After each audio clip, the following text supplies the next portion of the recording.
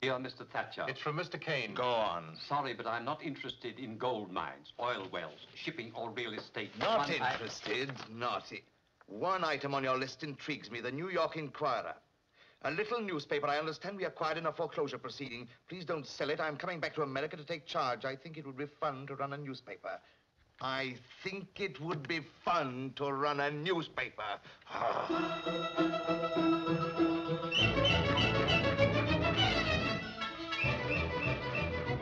Traction Trust exposed. Traction Trust bleeds public by Traction Trust smashed by Inquirer.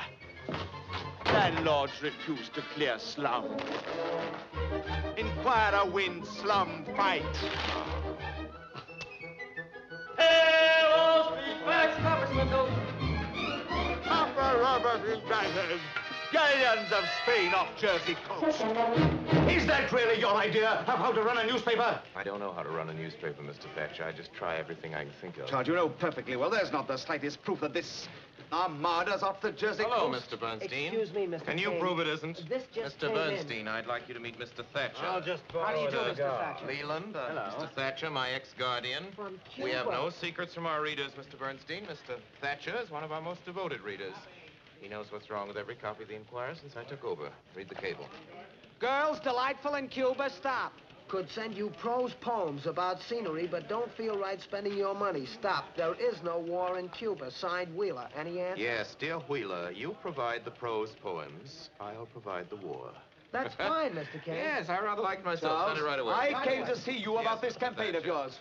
This Inquirer campaign against the public transit company. Mr. Thatcher, do you know anything we could use against them? Still the college boy, aren't you? Oh, no, Mr. Thatcher. I was expelled from college. A lot of colleges, you remember. I remember. Charles, I think I should remind you of a fact that you seem to have forgotten. Yes, That Mr. you are Thatcher. yourself one of the largest individual Mr. Thatcher. stockholders in the public transit The company. trouble is you don't realize you're talking to two people. As Charles Foster Kane, who owns 82,364 shares of public transit preferred, you see, I do have a general idea of my holdings. I sympathize with you. Charles Foster Kane is a scoundrel. His paper should be run out of town. A committee should be formed to boycott him. You may, if you can form such a committee, put me down for a contribution of $1,000. My time's On too the other tight. hand, Well, I am the wasting- publisher of the Inquirer. As such, it's my duty, and I'll let you in on a little secret.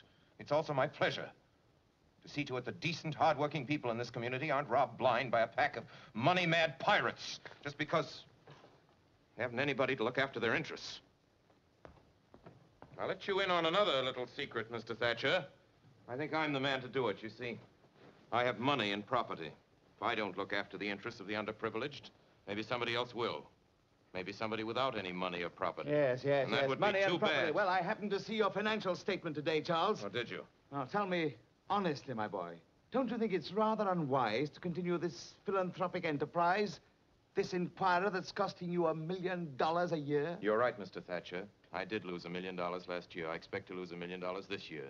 I expect to lose $1 million next year. You know, Mr. Thatcher, at the rate of $1 million a year, I'll have to close this place in 60 years.